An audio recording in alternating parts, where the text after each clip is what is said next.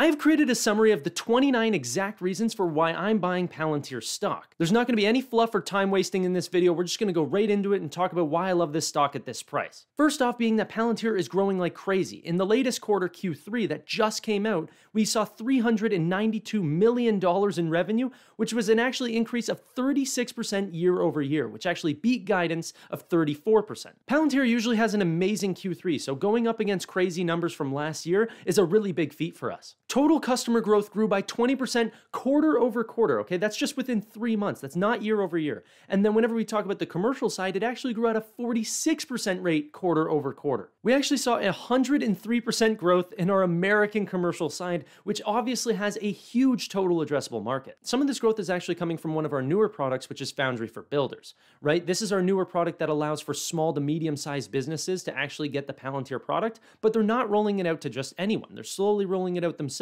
to certain actual customers that they fit the bill. Now, they're actually growing this at a really insane rate, and it really increases our total addressable market overall. Now, all this customer growth is great, but we actually want to see the amount of money that we're supposed to be making off all these new customers, for which we see in remaining performance obligation actually grew 172% year over year to $874 million.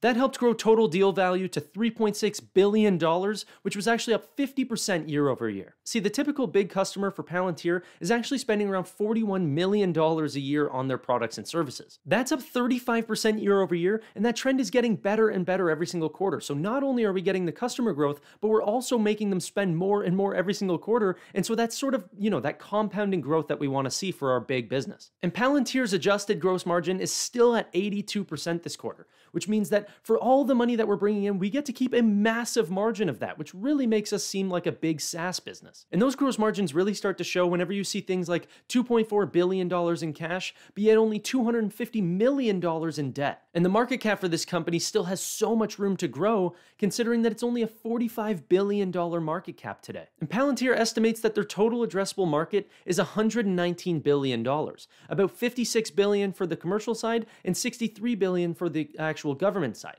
And that's not including Foundry for Builders and some of their other commercial side products that we're going to talk about in this video. And what really makes me excited about a stock is whenever founders and owners of the business actually have a huge stake in the actual company's success, which means they're going to work very hard whenever they go into work to make sure that their money is growing. And in Palantir's sake, we actually have a 12.78% actual share that is held by insiders in the stock of this company. That is massive compared to the other competitors. And Kathy Wood from ARK Invest has said that, Palantir has technology that she thinks is about 5 years advanced from anyone else in the entire business. And she thinks that the average investor that's investing in other data analytics firms have no idea the extent at which Palantir has an actual advantage in this business. And that proves true whenever you see Palantir closing $800+ million contracts with the US Army, which is almost double the size of this quarter alone. The decision for the US Army to award Palantir this actual contract just shows you how they see the company and what could be what, eventually happens to the Air Force, the Navy, Space Force, or anyone else as we continue to grow our government side. And now with what's happening in the world today,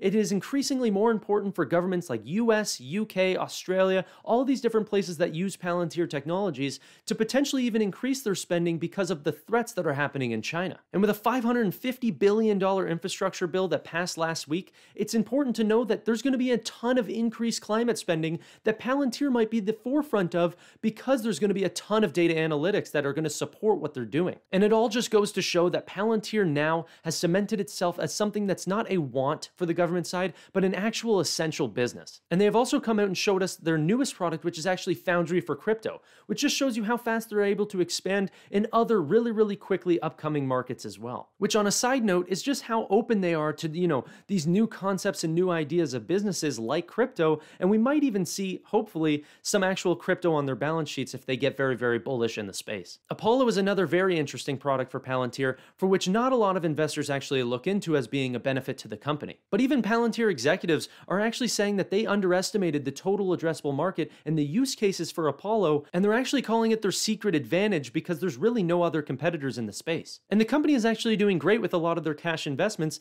actually starting to put it in very early stage SPAC investments. They're creating these very lucrative long-term relationships with these companies and even selling them their own products like Foundry for Builders, which in turn could lead to a whole bunch of subscription revenue for them, but also they might even land, a multi-billion-dollar huge SPAC deal if one of these companies is actually a breakout success. And this brings me to my next point, which is that one of the co-founders is actually Peter Thiel, which is well known that he is by far one of the best investors in the entire world, and having him on the board of directors and actually having some insight into some of these investments is a massive plus for the business at no cost. And another point that I love is that Palantir actually has a huge cult following, leading to massive news coverage, whether it's actual financial statements or just Alex Karp doing some of his trail runs. And this is actually very important to the business because this will keep, not only Alex Karp, but Palantir in general on their toes and making sure that whatever they do is going to be seen by the public eye, so they need to make sure that they're stepping correctly. In the short term, we actually saw outlooks get increased for these guidance coming up to Q4.